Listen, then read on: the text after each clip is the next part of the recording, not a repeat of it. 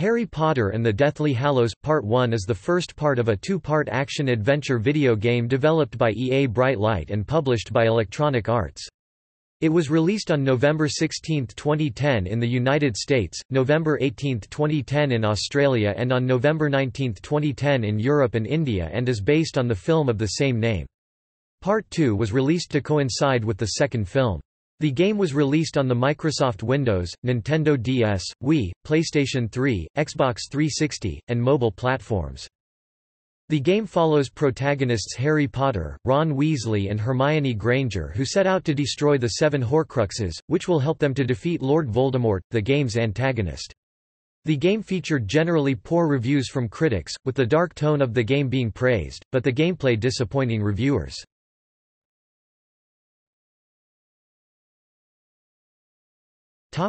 Gameplay.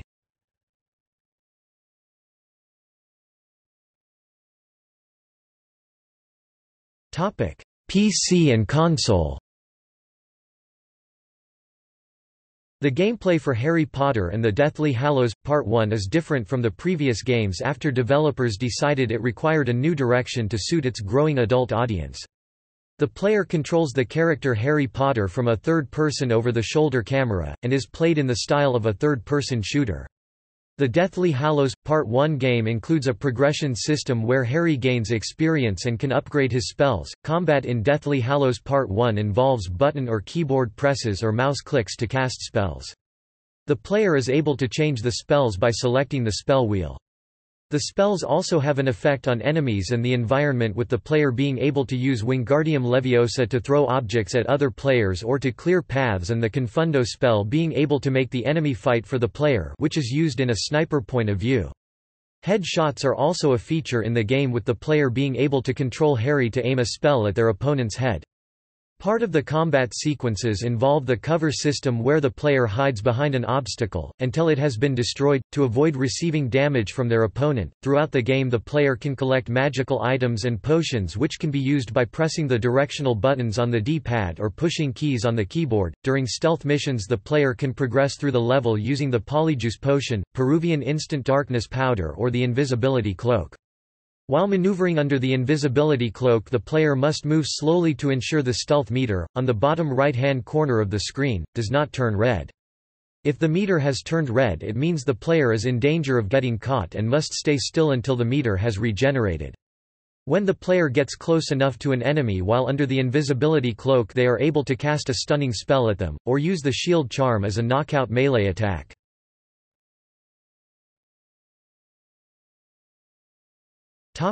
Handheld. The Nintendo DS version is played in the puzzle-based gameplay. The game shows a map of the area on the top screen, and a 3D top-down view of Harry and his nearby surroundings on the lower touchscreen. In the game, the player controls Harry Potter with the stylus, moves him by dragging the stylus to the sides of the screen, and uses the stylus to equip spells and objects or attack enemies by tapping on them. In addition to the main character, Ron and/or Hermione are present to aid in combat. Although these characters are computer-controlled, they will attack the same enemy Harry targets.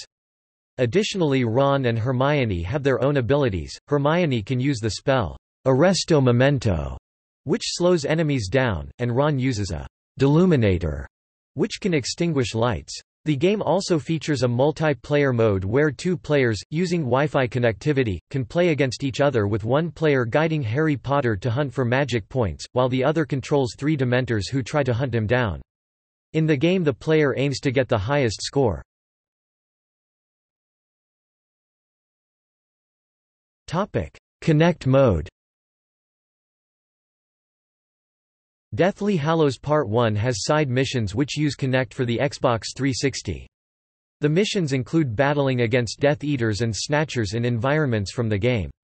The 2-player missions are played in on rails shooter mode, where the player casts spells through hand and body gestures.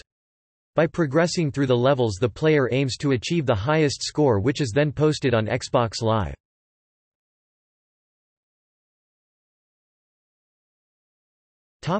Development.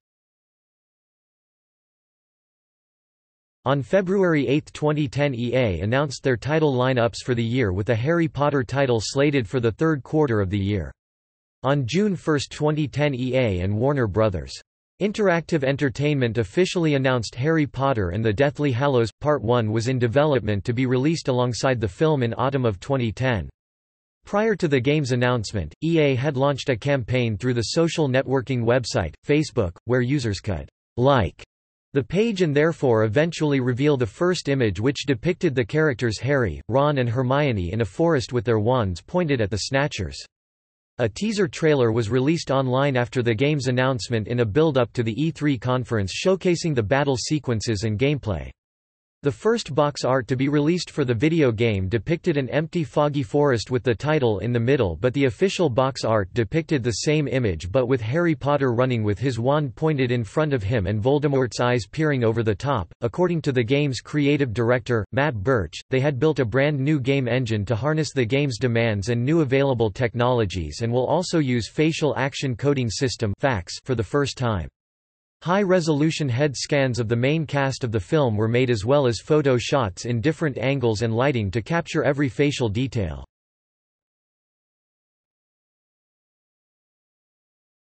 Soundtrack. The score to Harry Potter and the Deathly Hallows Part 1 was led by James Hannigan, his third Harry Potter video game soundtrack.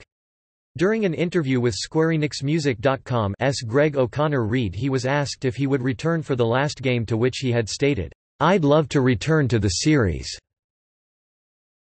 And when asked how he would end it, he said, "It would be great to end the series with a bang." It was recorded, like its predecessor, with the Philharmonia Orchestra at Air Studios in London, while the soundtrack was first unveiled on 28 October 2010 at St Mary's Church, Nottingham, where Hannigan performed several tracks with the Pinewood Singers.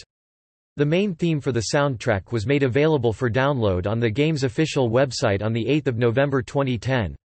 Hannigan described the music from the game as dark, largely following similar changes in the underlying story, but is not without its lighter moments.